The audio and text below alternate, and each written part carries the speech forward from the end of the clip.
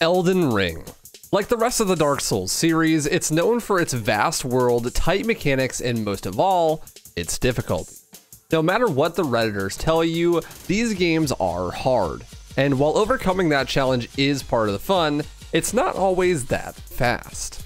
In the vast expanse that is the new game release, speedrunners have been on the lookout through every nook and cranny across every horizon and even into the code to find ways to cheese, skip, and confuse the world of Elden Ring.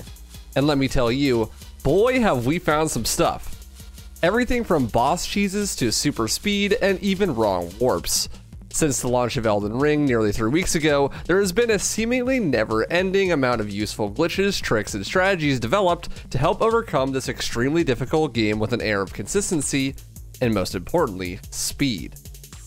It's been so successful, in fact, that the game has already been beaten in under 30 minutes. In this video, I'm going to go over all the ways that speedrunners have cracked the code on Elden Ring, and just how we figured these things out. Because the game was delayed a month before its launch, you may think that this would leave the game in the better and a more stable place. And while I'm sure this is true to some extent, this is definitely the most broken Souls game to date. I'm not just talking about glitches either. It performs very poorly. Most people on PC and lots of people on console are unable to hold a steady 60 frames per second. Hell, the game sometimes even would stutter so bad that stuff like this can happen. I finally found a resolution that works, guys. No, just kidding. Okay, literally unplayable. Even so, it seems that there is some weird fucked up correlation between low frame rate and the quality of the game when it comes to FromSoft. The worse the frame rate is, the better the game. This causes an interesting dilemma for speedrunners though. Normally, lots of tricks and glitches stem from a PC port exclusivity. This is because they can lift the frame rate restrictions of the game. Playing at frame rates higher than the intended experience puts you completely outside of the initial testing grounds of the developers, and often this leads to interesting and broken mechanical interactions. But since the game runs so poorly that even if you have a 3090 and a 5900X, there is no way you're going to get the game to run at frame rates higher than 60 FPS. For any extended period of time, let alone high enough over 60 for any game-breaking strategies to be found. This actually eliminates the ability for speedrunners to use hardware to break the game entirely, leaving us with just what is actually in the game at its intended work rate. And after further inspection, let's just say that'll be plenty. Presumably due to the intense amount of content in the game, over 170 boss fights in a huge open world map, not everything can be as thoroughly tested as it can be in a more linear experience. Normally in game design, each experience is crafted meticulously and tested over and over again to make sure it's balanced for the intended experience, and limit tested to the extremes. This is simply not true. Because of the scale of the game as large as Elden Ring, and because some stuff is just gonna slip through the cracks. The first thing that did was fog wall cheeses. The way that boss scripting works in Souls games is that unless a boss spawns in via a cutscene when you enter the boss arena, the boss is usually just bing-chlinging, spending his time inside the boss room with nothing better to do. The boss's AI isn't programmed to do anything until the player reaches a certain point or does a certain thing. Sometimes this manifests in a fog wall, a wall of luminescent fog that the player must traverse through, triggering the start of the fight. Or, at least, usually. Sometimes you can very simply enter the boss arena through other means. In Caelid, there is a double boss, shocker, that is guarding the Lusat staff. The fog wall can't be entered until you do a puzzle in the nearby city, where you light each tower's torch. However, if you're using the horse to parkour over the wall into the boss arena, you can completely avoid using the boss wall at all. This leads us into what we call an AI break. Despite being eerily similar to the name of a certain hentai tag, it's relatively harmless, at least to the player. In this state, the bosses just never activate.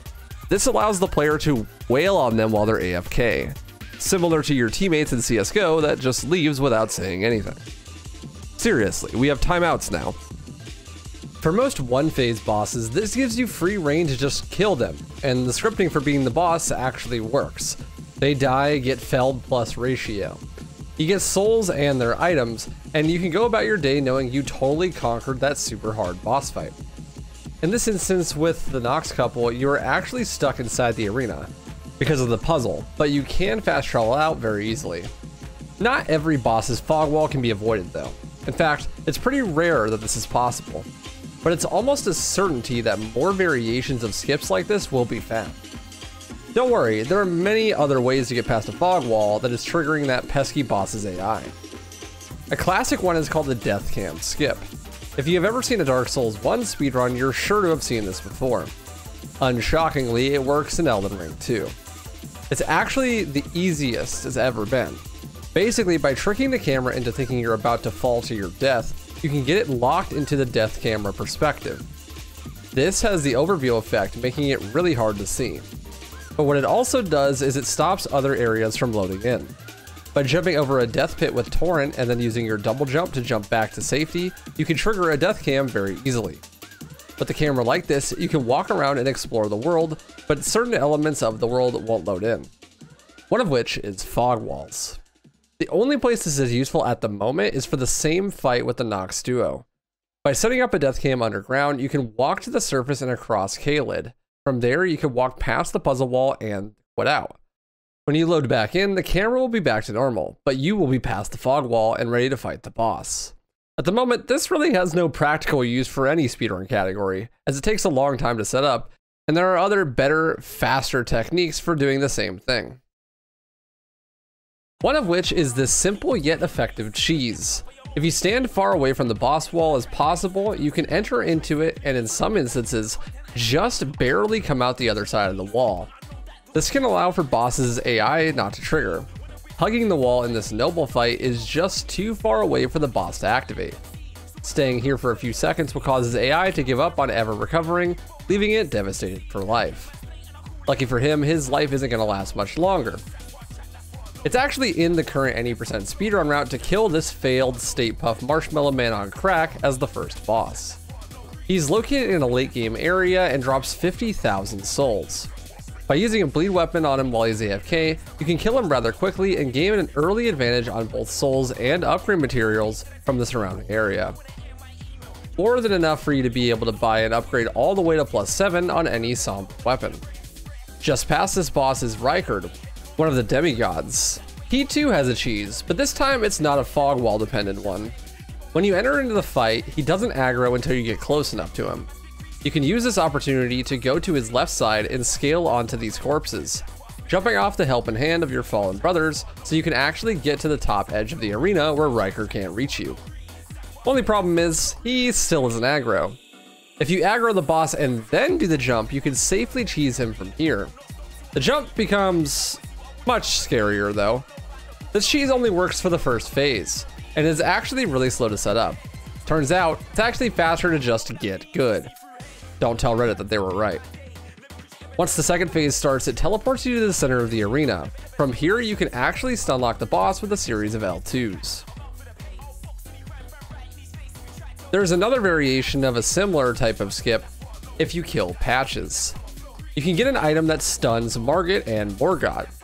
This item can be used before the boss wall to completely stun the boss until it dies for Margit, and until you get to phase 2 with Morgott. If this stuff sounds uninteresting or unfun, then you aren't alone. The Souls series has some of the largest and most popular glitchless speedruns on the internet, and it's no surprise why. Playing the game as intended is certainly fun to watch, but just note that this is only your opinion. There is no correct way to speedrun or play any game. It's all about what people find fun.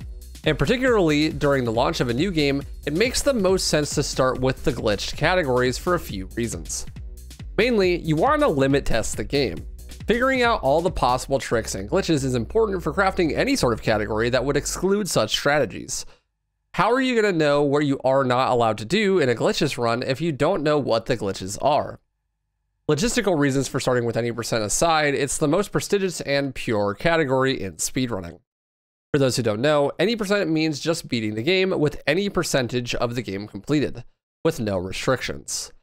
This is speedrunning in its purest form with no alterations. Because of this, The community and culture of speedrunning loves to focus on the most quintessential question in speedrunning. How fast can you beat the game? What do I really mean by no restrictions, though? For some people, the line isn't as solid as you may think.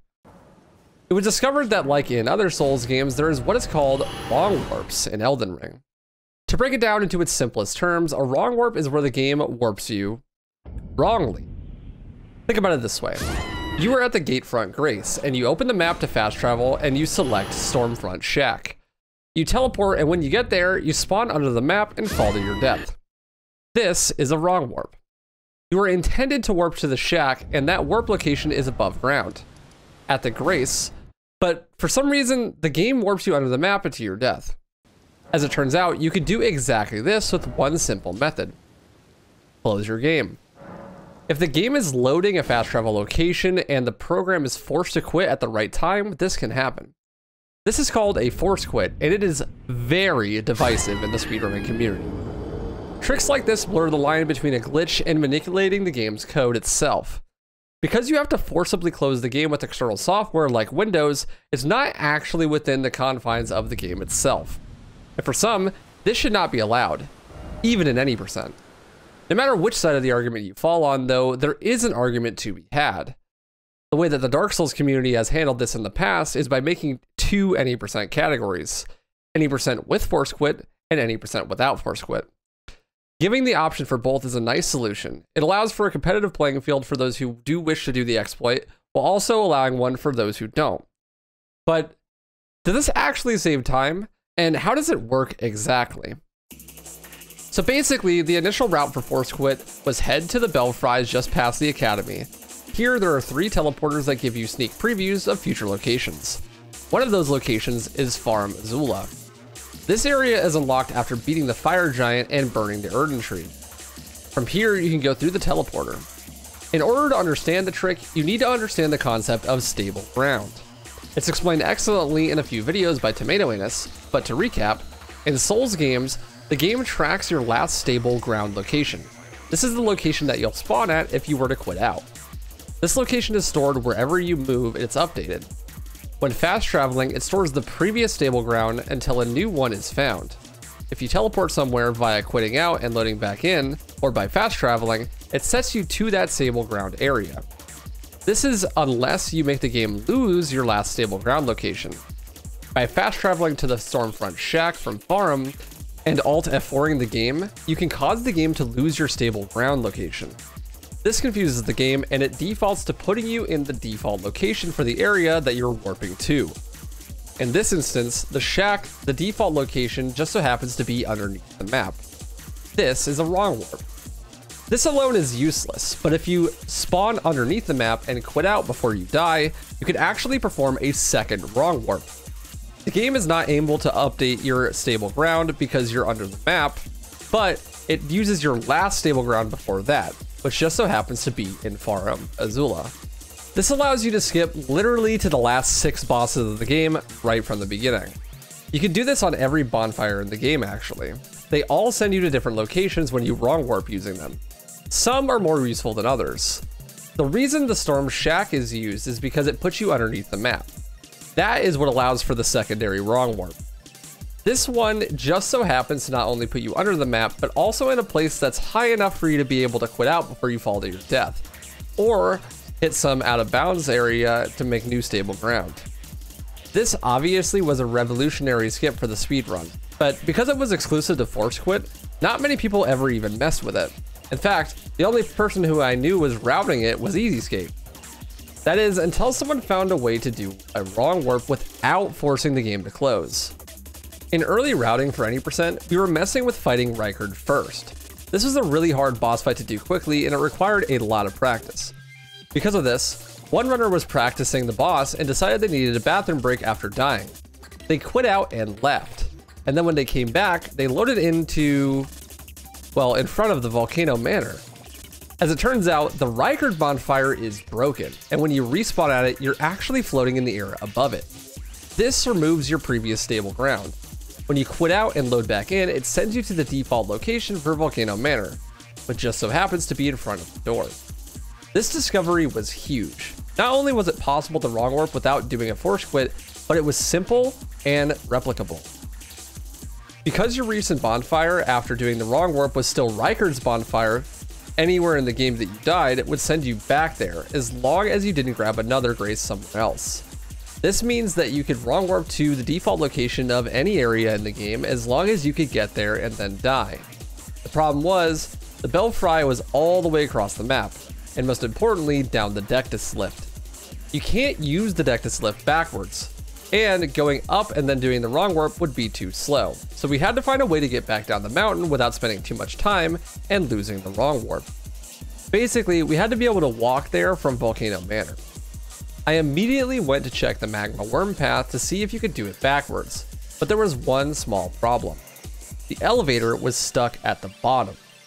This is when I had a stroke of genius. If you jump down the elevator shaft on Torrent, you can die from the fall damage, but when Torrent kicks you off, your hitbox is still active, and this activates the elevator.